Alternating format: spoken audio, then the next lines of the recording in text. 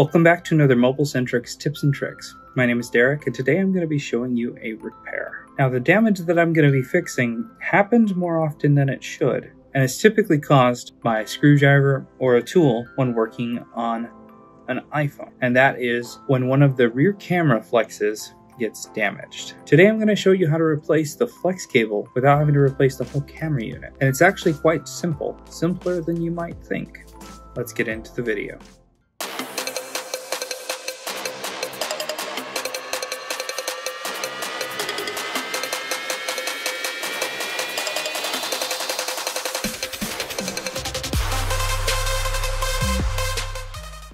This iPhone X has an issue. When we go into the camera and we zoom in, at the 2x, it should be switching over to the bottom camera. And if I cover it up, you see that it doesn't switch over and it only goes to 5x. This should go all the way to 10x, and it's not, which means there's an issue with that bottom camera. Now, this phone has been heavily worked on over the years, but it's clear what happened is during one of the many repairs, the cable got damaged to that camera. I'm going to show you how I fixed that.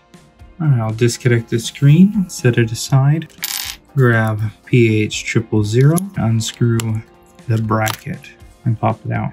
Disconnect the two camera flexes and remove the camera assembly. And to assist in the repair, I'm going to be using this 4-axis intelligent driver fixture, which will allow me to clamp the camera in place. Let's take it out and secure the camera module so it doesn't go anywhere. From here, I'm going to take my hot air, lower it to about 200 degrees Celsius. I've got this thin blade that'll help me scrape out the black glue that's kind of holding on the shield up top.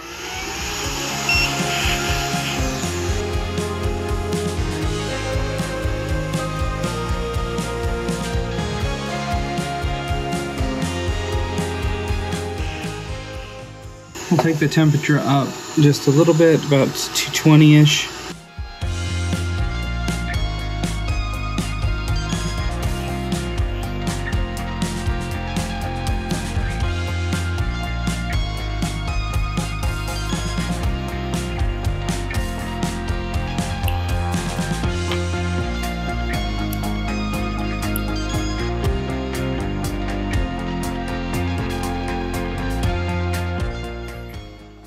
And we can pop off the shield.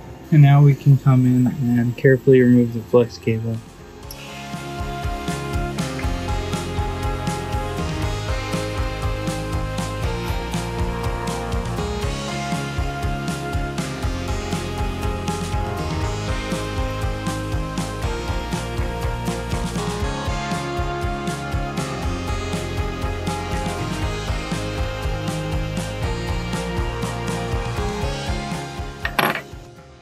It's interesting that this isn't soldered, it's just simply glued on.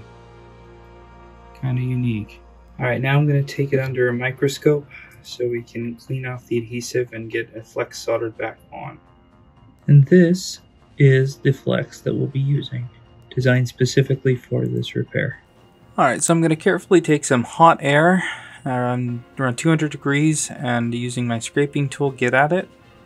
Take a moment and hit the like button if you're finding this content useful. And if I clear all of the adhesive, I will have a nice surface to solder to. I'm going to add some solder paste here.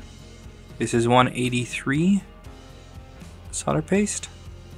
Take my soldering iron and carefully spread out all the solder to have uniformity across all of the pads.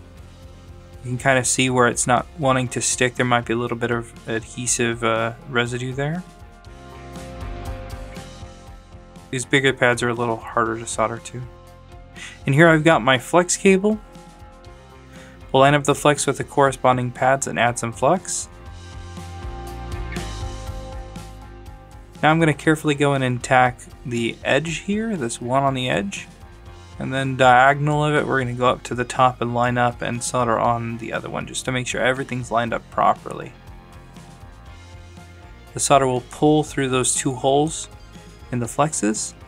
Now I'm going to go over and pull up the solder through all of the holes. getting that flex nice and flush against the back of the camera.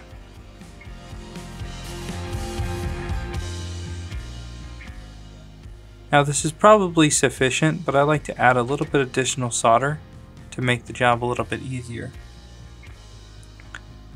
Just to ensure that I've definitely soldered each one of these points down to the back of the camera. And I don't know about you, but I'm a little bit picky and I want to, this is where some of my OCD I guess kicks in. I want to make sure all of those holes are filled. Looking good. Let's clean it up. So now that we've got that soldered on, I'm just going to cover up all of the joints there with some Captain tape. Let's take it out of the clamp and let's go test it in the phone. In it goes. Connect up the cameras. Connect up the proximity sensor, the display flex, digitizer, and now the battery. Let's power it on. Alright, let's click on the camera. And now when we click on this, look at that, we've got a full range up to 10. Everything looking and working good again.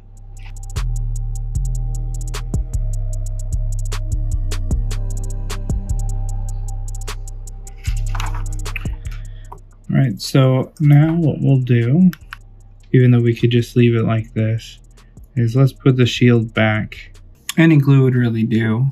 I'm going to go ahead and just put a couple little dollops of this cold press adhesive, similar to how it was done before. And we'll press that on there and call it fixed. Camera back together and zooming all the way in now. So as you've just seen, replacing the flex cable isn't too difficult. Sure, you do need the tools. Most techs should have these tools anyway. Leave a comment below if this is something that you would do. Or would you just pay the extra and replace the whole camera unit itself? If you haven't already, like the video on your way out. Thanks a ton for watching. We'll see you in the next video.